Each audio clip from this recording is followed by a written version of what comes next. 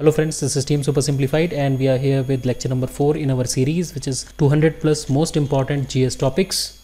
And today's topic is types of emergency in the Constitution. So let's get started. Very important topic from polity, from exam perspective. So the emergency provisions in the Constitution of India are actually taken from the Weimar Republic of Germany. ठीक है. So India का जो Constitution है, that is the largest written Constitution in the world, and the concept of emergency is taken from Germany. और ये जो provisions हैं वो अवेलेबल हैं पार्ट 18 ऑफ द कॉन्स्टिट्यूशन में, part 18 of the constitution, and they are described in article 352 to 360. ये सारे articles हैं जो डील करते हैं इमरजेंसी के साथ, and these provisions are there to deal with an extra ordinary situation in the country, right. और इंडिया की जो पॉलिटी, इंडिया की जो गवर्नमेंट है, जो गवर्नेंस का जो स्ट्रक्चर है, उसका जो नेचर है that is federal nature, right. So federal nature का मतलब ये होता है कि आपका एक सेंटर है और उसके साथ साथ आपके स्टेट गवर्नमेंट्स भी हैं, और स्टेट गवर्नमेंट्स को कई सारे पावर जो हैं वो डेलीगेटेड हैं, उनके पास अपने खुद के सब्जेक्ट्स हैं जिसके ऊपर वो लेजिस्लेट करते हैं. सो कॉन्स्टिट्यूशन में 7th शेड्यूल है जिसमें there are 3 list. There is a central list, there is a state list and there is a concurrent list. सो किस सब्जेक्ट पर कौन लेजिस्लेट करेगा, कौन सा किसके परव्यू में आता है, कौन सा स्टेट के परव्यू में आता है और कौन सा सेंटर के परव्यू में आता है, ये सारी चीज़ें क्लियरली डिफाइंड हैं कॉन्स्टिट्यूशन में. So Indian system of governance is a federal system. लेकिन इसके साथ ही साथ क्या होता है कि इमरजेंसी के जब प्रोविजंस इन्वोक कर दिए जाते हैं कंट्री में, तो उस समय इंडिया का जो फेडरल स्ट्रक्चर है वो यूनिटरी में कन्वर्ट हो जाता है. इसका मतलब ये है कि जो सेंटर है वो ऑल पावरफुल हो जाता है और स्टेट्स की जो पावर्स हैं वो ख़त्म हो जाती हैं उस टाइम पे, राइट. सो ये जो कन्वर्जन है फेडरल टू यूनिटरी, ये ऑटोमेटिकली होता है और इसके लिए कोई कॉन्स्टिट्यूशनल अमेंडमेंट नहीं करना पड़ता. And this is something unique about India's constitution. And if we see that in the words of Dr. B.R. Ambedkar, then this is a small snippet here. So Dr. B.R. Ambedkar said that all the federal systems, including American, are placed in a tight mold of federalism. America is also a federal country, right? No matter what the circumstances, it cannot change its form and shape. It can never be unitary. On the other hand, the Constitution of India can be both unitary as well as federal, according to the requirements of time and circumstances. In normal times, it is framed to work as a federal system, but in the times of emergency, it is so designed as to make it work as though it was a unitary system, right? So normally India का जो governance का structure है, जो system है, that is federal, but during emergency it changes to unitary. Now let's come to the types of emergency, right? So in order to simplify the things and make it easier for you to understand and compare and to retain it for a longer period and to revise it easily, we have given this particular information in a tabular format. ठीक है. सो इससे क्या होगा, आपको समझने में भी आसानी होगी और आपका रिवीजन भी बहुत क्विकली होगा. तो 3 तरह की इमरजेंसी है कॉन्स्टिट्यूशन में. पहली होती है नेशनल इमरजेंसी, दूसरी है कॉन्स्टिट्यूशनल इमरजेंसी जिसको हम प्रेसिडेंट रूल के नाम से ज़्यादा जानते हैं, विच इज़ नोन एज राष्ट्रपति शासन, और तीसरी होती है फाइनेंशियल इमरजेंसी. तो फाइनेंशियल इमरजेंसी के बारे में ज़्यादा लोगों को नहीं पता है क्योंकि आज तक कभी फाइनेंशियल इमरजेंसी इंडिया में लगी ही नहीं है. So it was never invoked till now. So which are the articles which are dealing with these types of emergency? So article 352 deals with national emergency, article 356 deals with constitutional emergency or president's rule, and article 360 deals with financial emergency. ठीक है. So 352 plus 4 is 356 and 356 plus 4 is 360. Like that you can remember. And what are the grounds of declaration? कब declare कर सकते हैं हम national emergency और कौन करेगा ये चीज़, ये सारी चीज़ें आगे देखते हैं. So what are the preconditions? What are the grounds of declaration for national emergency? National emergency 3 conditions में डिक्लेयर की जा सकती है. एक है वॉर, दूसरा है एक्सटर्नल एग्रेशन और तीसरा है आर्म्ड रिबेलियन. वॉर और एक्सटर्नल एग्रेशन को मिला के बोला जाता है एक्सटर्नल इमरजेंसी, और आर्म्ड रिबेलियन का मतलब है इंटरनल इमरजेंसी. ठीक है. और आर्म्ड रिबेलियन जो टर्म है ये कॉन्स्टिट्यूशन में पहले नहीं थी. 1978 में एक 44th कॉन्स्टिट्यूशनल अमेंडमेंट हुआ था, काफ़ी इंपॉर्टेंट, उसमें ये टर्म डाली गई थी. इससे पहले जो टर्म थी वो थी इंटरनल डिस्टर्बेंस, राइट. सो बहुत ही वेग टर्म थी इंटरनल डिस्टर्बेंस, तो कभी भी हो सकता है और किसी भी चीज़ को बोला जा सकता है कि ये इंटरनल डिस्टर्बेंस है, और थोड़ा सा एम्बिगियस, थोड़ा सा वेग था. इस वजह से आर्म्ड रिबेलियन जो शब्द है, जो फ्रेज़ है, वो लाया गया, जो कि काफ़ी स्पेसिफिक है. सो जब हथियारों के साथ आर्म्ड रिबेलियन होगा तभी इंटरनल इमरजेंसी मानी जाएगी. So these are the 3 grounds of declaration of national emergency. उसी तरीके से प्रेसिडेंट रूल का क्या प्री कंडीशन है. सो स्टेट इमरजेंसी या प्रेसिडेंट रूल जो है वो तब लगाया जाएगा जब there is a failure of constitutional machinery of the state. सो जो कॉन्स्टिट्यूशनल मशीनरी है स्टेट की, जो कॉन्स्टिट्यूशन की जो प्रोविजन है जिसके हिसाब से स्टेट को फंक्शन करना चाहिए स्टेट गवर्नमेंट को, जब वो नहीं कर पाती है वो चीज़, तो गवर्नर जो है he gives the report to the president कि यहाँ पे काम जो है वो सही नहीं चल रहा है. So the president takes over and on his behalf the governor acts as a care taker of the state, right. और फाइनेंशियल इमरजेंसी का जो ग्राउंड है that is very simple, financial stability और द क्रेडिट ऑफ इंडिया और any part of its territory is threatened, then financial emergency जो है वो invoke की जा सकती है. आज तक कभी नहीं हुआ है. और ये जो तीनों तरह की जो इमरजेंसी हैं ये प्रोक्लेम किए जाएंगे by the president only president of India can invoke these all the three type of emergency, right. Not the parliament, not the prime minister, not the state, but the president of India. But president of India on certain conditions. So what are those conditions? So national emergency के लिए condition ये है कि there should be a written recommendation of the cabinet, right, and that should be sent to the president, and based on that only president can invoke national emergency. But 1978 के पहले ऐसा नहीं था. 1978 में 44th अमेंडमेंट जब आया तब ये प्रोविज़न डाला गया. उसके पहले ये प्रोविज़न नहीं था. जब former prime minister Indira Gandhi ने जब देश में नेशनल इमरजेंसी लगाई थी उस टाइम में ये प्रोविज़न नहीं होने की वजह से the prime minister herself decided कि नेशनल इमरजेंसी लगानी है, and she communicated to the president and national emergency came in to power, right. It came in to being. And cabinet को तो बाद में बताया गया, ठीक है. बट ऐसा आज के डेट में नहीं हो सकता है. कैबिनेट की मीटिंग बुलानी पड़ेगी, वहाँ पर रिटन रिकमेंडेशन जो है कैबिनेट का लेना पड़ेगा, and that is to be communicated to the president of India, and then he can invoke national emergency, right. So this is the change which has happened after 1978.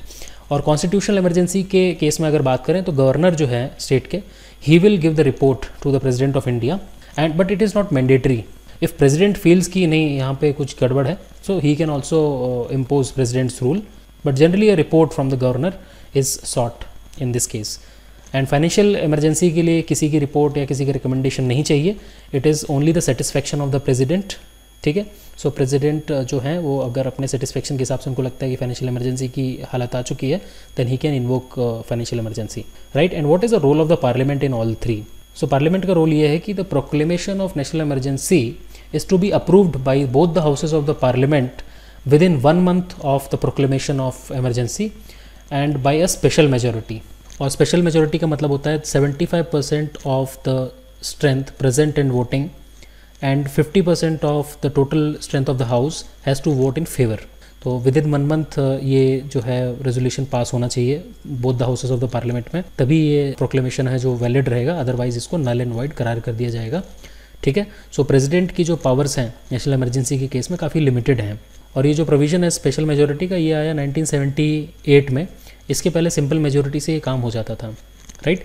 So you can see 1978 का जो 44th amendment है very very important in terms of emergency, right.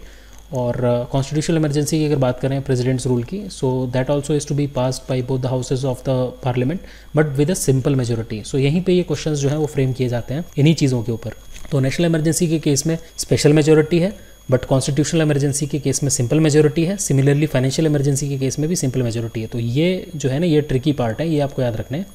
और उसी तरह से जो duration है national emergency के केस में it is with in 1 month, और constitutional emergency and financial emergency के केस में it is with in 2 months, ठीक है. तो 2 महीने के बीच में पार्लियामेंट का अप्रूवल आना चाहिए. And what is the maximum duration for which national emergency can be sustained? So in the case of national emergency ऐसी कोई ड्यूरेशन नहीं है, इनफाइनाइट पीरियड तक इसको रखा जा सकता है. But there is a provision कि बीच में पीरियोडिकली इसको रिव्यू करना पड़ेगा, पीरियोडिकली इस प्रोविज़न को रिन्यू करना पड़ेगा. That is there, but it can go on for an infinite period. और वहीं अगर प्रेसिडेंट रूल की बात की जाए तो किसी भी स्टेट में 3 साल से ज़्यादा प्रेसिडेंट रूल नहीं लगाया जा सकता है. उसके पहले आपको इलेक्शन वगैरह कराने पड़ेंगे और वहाँ पे एक परमानेंट जो सरकार है वो लानी पड़ेगी, स्टेट लेजिस्लेचर वहाँ पे आपको इस्टेब्लिश करना पड़ेगा. फाइनेंशियल इमरजेंसी के केस में भी there is a infinite period, right. So this is also different. तो ये भी आपको पॉइंट यहाँ पे याद रखना है. What is the duration, maximum duration of emergency in case of presidents rule? So that is 3 years. और रिवोक कैसे कर सकते हैं, इसको अगर हटाना है तो कैसे होगा? तो नेशनल इमरजेंसी को रिवोक करने की पावर पूरी है प्रेसिडेंट के पास. इफ़ ही फील्स कि इसको रिवोक करना चाहिए, then he can by himself और herself he can revoke the proclamation of national emergency. और the Lok Sabha can pass a resolution to discontinue it, ठीक है. तो ये प्रोविजंस हैं. कॉन्स्टिट्यूशनल इमरजेंसी के केस में देयर इज़ नो से ऑफ द लोकसभा और the parliament, president will only decide. And financial emergency के केस में भी only the president of India will decide, right. और आगे अगर चलें तो पीरियोडिकल अप्रूवल की बात है, तो एक बार अगर नेशनल इमरजेंसी आपने प्रोक्लेम कर दी तो इनफाइनाइट पीरियड तक अपने आप चलती रहेगी, आपको कुछ करना है, अब कुछ करना पड़ेगा, उसके लिए पीरियोडिकल अप्रूवल लेना पड़ेगा पार्लियामेंट का, and that is every 6 months, right. और कॉन्स्टिट्यूशनल इमरजेंसी के केस में भी ऐसा ही है, प्रेसिडेंट्स रूल के केस में भी पार्लियामेंट का जो अप्रूवल है वो एवरी 6 मंथ्स आपको लेना पड़ेगा, राइट। एंड फाइनेंशियल इमरजेंसी में no such approval is required, right. So this is also different between these three, so this also you have to remember, and there are some additional points which you can just go through. So national emergency can be proclaimed in different parts of the country. ऐसा नहीं है कि national emergency जो है इसका मतलब पूरे nation में ही होना चाहिए। एक्चुअली ये प्रोविज़न जो है वो 42nd अमेंडमेंट 1976 में लाया गया है कि the emergency can be proclaimed in the different parts of the country.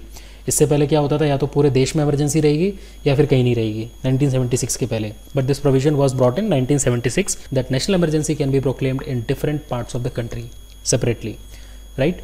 And it can be proclaimed even before the actual event. तो ऐसा नहीं है कि वॉर हो गया, स्टार्ट हो गया, उसके बाद में इमरजेंसी सिचुएशन डिक्लेयर की जाएगी। तो वॉर होने के पहले, कोई इवेंट होने के पहले भी प्रोक्लेम की जा सकती है। And judicial review is possible, judicial review is possible in all the 3 cases, तीनों केसेस जो है जुडिशियल रिव्यू के अंदर आते हैं। And there is a famous case which is Minerva mills case of 1980, during which it was established कि judicial review जो है वो पॉसिबल है इन ऑल द 3 केसेस, ठीक है।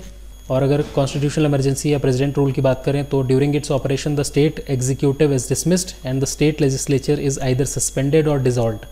The president administers the state through the governor and the parliament makes the laws for the state, right. सो यहाँ पे एक यूनिटरी सिस्टम आ गया, आपने स्टेट की पावर खत्म कर दी और सेंटर ने जो है वो पावर अज्यूम कर ली।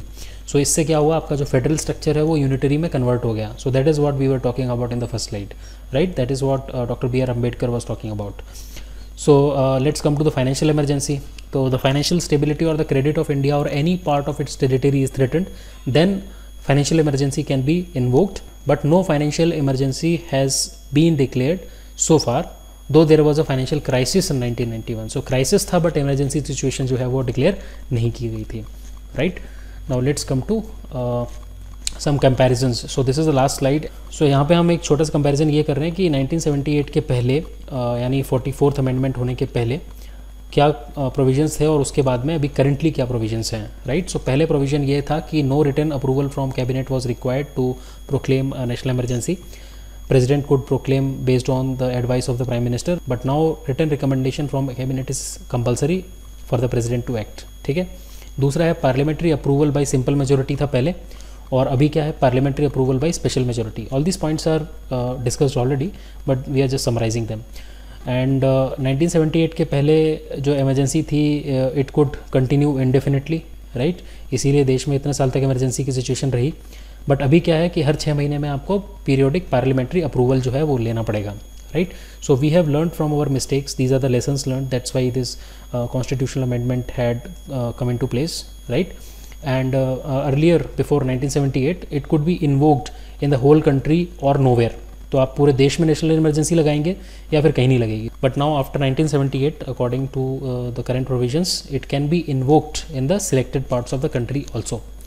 एंड एक और प्रोविजन था जो चेंज किया गया, 3 जो रीजंस थे उसमें से एक रीज़न हुआ करता था internal disturbance. So it was very ambiguous, किसी भी छोटी मोटी घटना को इंटरनल डिस्टर्बेंस बोला जा सकता था, right. So there was a risk, so ambiguity थी थोड़ी सी उसमें, उसको हटा दिया गया 1978 के अमेंडमेंट के बाद, 44th अमेंडमेंट के बाद, और जो फ्रेज़ यूज़ किया गया उसके बाद that is armed rebellion, right. सो बहुत ही स्पेसिफिक फ्रेज़ यहाँ पे इंसर्ट किया गया 44th अमेंडमेंट में, right. So these were some of the important points related to the types of emergency. These were the comparisons and there's some important points, right. So please let us know what is your feedback about this series and feedback about this particular lecture, and if you have not subscribed to the channel, please subscribe it, please hit the like button, please share these lectures with your friends also, and please provide your feedback in the comment section. We'll see you soon with another lecture. Till then, take care, bye bye, and prepare well.